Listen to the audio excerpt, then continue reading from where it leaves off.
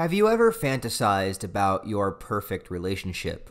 What it would be like to be locked within the affections and soul of another person, and when you're together, the entire world seems to disappear, and all that's left is the two of you, bared completely and accepted fully for who you are, all your vulnerabilities on display, and you're free to love, to cry, and to hold one another, and you truly believe it's the kind of love that can last forever. Now, have you ever also fantasized about that love being attached to a famous porn star with gigantic tits and a nymphomaniac level of enthusiasm for wild sex to complete your every desire? Oh, but then do you also fantasize that that porn star girlfriend is loyal to only you and has the ability to turn into a giant naked kaiju human thing that can fly, shoot energy beams like Ultraman, and literally rips open other kaiju-sized monsters in a barrage of blood and guts that rain like hellfire down over an unsuspecting city while the entire world votes for natural disasters or monsters that will likely strike next? Well, if you answered yes to all of the above, then I have the manga for you. And it's called GIGANT by Hiroya Oku. Okay, so Hiroya Oku is admittedly a very weird guy that tends to make manga that's, let's just say, on the extreme side. Oftentimes being looked at as style over substance and explicit for the sake of being explicit. His works are usually science fiction stories that are full of over-the-top violence, gore, sex, and nudity, often involving girls with gigantic tits, and his reasoning when asked about this was simply that he likes tits and he likes to draw them, and I respect that answer. But if I'm being honest with myself, his two other manga before this one, Gantz being the most famous, and then Inuyashiki, both of these manga are in my top 10 favorites, and not ironically. I mean, I truly do love them and think they are a lot deeper than most people give them credit for. And they actually have some wholesome things to say about what it means to be human and about connection. Gantz is my number 6 and Inuyashiki is my number 10. And though Gigant did not crack my top 10, and yes, I do think it's his weakest story so far, I still think he is able to uniquely provide a satire on a lot of things happening in our modern culture. Oh, by the way, when I make these reviews, I go strictly by my own interpretations, so let me put a disclaimer up that I have no fucking idea whatsoever what Oku was actually trying to say with this story, but I will tell you exactly what I was getting out of it as I read it. Also, if you guys would be so kind, please go down below and like the video and subscribe to the channel if you haven't already. I would really appreciate it. It would help me out a lot. Also, I'll do my best to keep the spoilers at a minimum, but I will have to talk about the general storyline and some few specific scenes to get my points across, so if you want to go into Gigant knowing absolutely nothing, then probably don't watch this video right now, but if that doesn't bother you, please continue watching. Anyway, Oku is an author that is very tuned in to pop culture, modern technology, what people are doing online, and obviously shown within this manga, understands the obsessive follower nature people have with internet personas, most notably those that do sex work, and the desires that an average guy with no desirable qualities themselves, and how lost, alone, and desperate they feel, and how much they are starved for attention and affection. That it's not the sex that lonely men want, it's the experience of having a girlfriend, which this manga 100% capitalizes on and satires. And I truly do believe that Oku is an extremely smart guy, and he has a great awareness of these things and is able to provide a satire on society while masking it within a ridiculous over-the-top premise, and then tie it in all together while providing a particularly wholesome experience on occasion with a love story that's front and center. So what is Gigant about? It's both simple and hard to describe. So the main character is Rei. No, actually, the main character is Papiko, but the story begins with Rei, and he is a high school student who dreams of becoming a film director, which I loved because that was very personally relatable to me. In high school, I was always trying to make films with my friends and had the same kind of conversations that Ray has with his friends, where they would walk around the halls debating directors' best films and what actors they'd want to work with and all that kind of stuff. But on top of that, Ray is also your typical lonely, touch-starved, nerdy kid, also relatable to my teenage life. His room is decked out with nerdy posters, action figures, and all in all, he probably represents the demographic for a lot of manga readers. And Oku knows this. And he made Rei kind of a blank slate of a character beyond these basic points. And I believe this was so that the reader has an easier time relating to him, assuming the person reading this is a straight male. And with that, we get into the fantasy fulfillment element, which of course deals with Papiko. Her real name is Chiho, but I'll just say Papiko for convenience sake throughout the whole video so it doesn't get confusing. But Papiko is her stage name. And yes, she does do porn, and yes, she has gigantic big mommy milkers. Ray is a huge fan of hers and finds out that she's staying near him, and he also sees that somebody put up a ton of flyers that are shaming her around town, so he takes it upon himself to take all of the mean-spirited flyers down. Papiko sees him doing this and thanks him, but then she takes him out to dinner. Then they exchange numbers, and basically the big famous porn star who has her pick of the litter starts to be won over by the inexperienced and shy film kid that's never had a girlfriend before. And look, I'm not saying that this is an impossible scenario, but come on. This is the fantasy element of the story that it's fulfilling, and by fulfilling it, it also does provide a commentary on the idea of that fantasy. So Ray shoots his shot and originally is shut down and starts to cry. Oh my god. I do like the brutal realism of one panel of Papiko telling him that seeing him crying is starting to turn her off. Yeah. But despite this, she does agree to go out with him, and the two grow even closer. I also say Papiko is the main character because she has a lot more character than Ray, and actually has an arc alongside of her. She carries with her the tropes of a mismatched past, a crazy ex, and childhood dreams of being just like Ultraman. What, that's not what every girl wanted when she was a little girl, to be like Ultraman? Oh yeah. I guess I should talk about the kaiju stuff. Papiko meets a dying man in his underwear, and he attaches a strange, weird circular device to her wrist in his last moments that she is unable to remove. While messing with it later, she finds that this device makes her grow giant. Like, really giant. She can adjust the level from normal size all the way to the size of a skyscraper. Okay, you guys still with me? Alright, so get ready for this next part. In the world of this manga, there is a website that is granting wishes. Okay, so what happens is that there is a list of options as to what weird or wild things should happen in the world, and people go onto this website and vote for it. The thing that gets the highest amounts of votes manifests and comes true in real life. For example, people voted for it to rain shit, and it did. And people voted for a giant monster to show up in Japan and wreak havoc, killing a bunch of people, and lo and behold, that giant monster shows up and starts to do just that.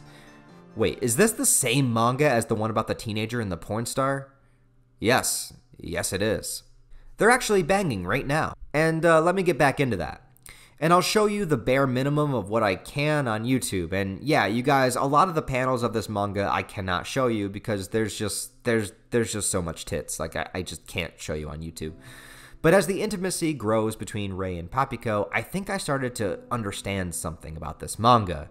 Yes, it is totally a simp wish fulfillment fantasy, but it's also saying something interesting about the desire for intimacy itself, and the difference between porn and real life in itself. The fantasy of this story is showing what the reality of sex should be like when it comes to truly adoring another person and putting their comfort and well-being above your own, as opposed to the porn, which is usually all about the act of fucking itself and getting off. The irony is that we think of porn being the fantasy, but the fantasy is not having sex, but it's having sex with someone you can open up to and find solace and comfort in without judgment. Someone who doesn't need you to be the richest, smartest, most well-off person, but actually likes you for being the nerdy film dork that you are. There is something about this desire for feminine affection, especially in our current day when sexuality is everywhere and displayed in full online everywhere you look, yet there is a distinct lack of connection between people. And when it comes to the feminine, there's sort of this maternal desire for comfort and acceptance. And I know it might sound weird, but as a boy, like, your first experience with the opposite sex is your mom. And your mom, with any luck, will show you love, support, and comfort. And it's kind of like, as we get older, men still desire that, but they don't get it from anybody. Not in like a take care of me, wipe my ass, I can't do anything and I'm helpless kind of way. but in the ability to be able to cry or be vulnerable in front of a woman and have them embrace you and tell you that it's okay. Even look at the images in this manga. Papiko is practically bathing him and grows just big enough to nuzzle him within her now even more gigantic boobas.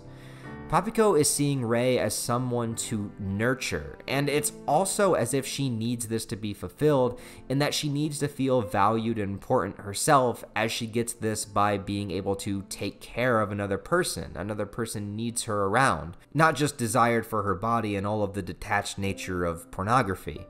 Now look, I am putting zero moral judgments on any of this. I'm just telling you what I'm interpreting from the relationship and the panels that are drawn. I'm not saying anything is right or anything is wrong. I'm not saying anything is justified or not. I'm just saying what I'm picking up from this manga.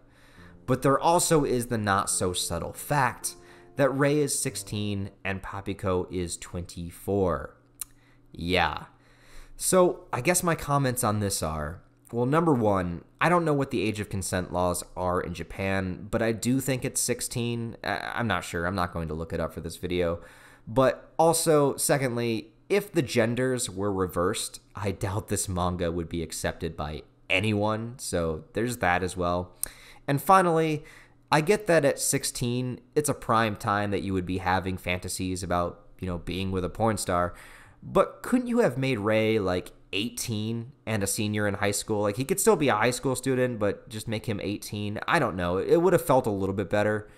But anyways, there's still kaiju in this manga, so back to that. Okay, so the interesting thing here. Here is, again, where I think Oku has a brilliant awareness of social elements and an understanding of modern technology that a lot of other mangas don't include. You might ask why, if there's a website that grants desires, why people would ask for dumb shit like sky poop and kaiju. Well, have you ever been on Twitter before? People are the most negligently thinking, backward-ass, destructive, and most horrible as they can be because they have the anonymity of the internet and mostly go by groupthink.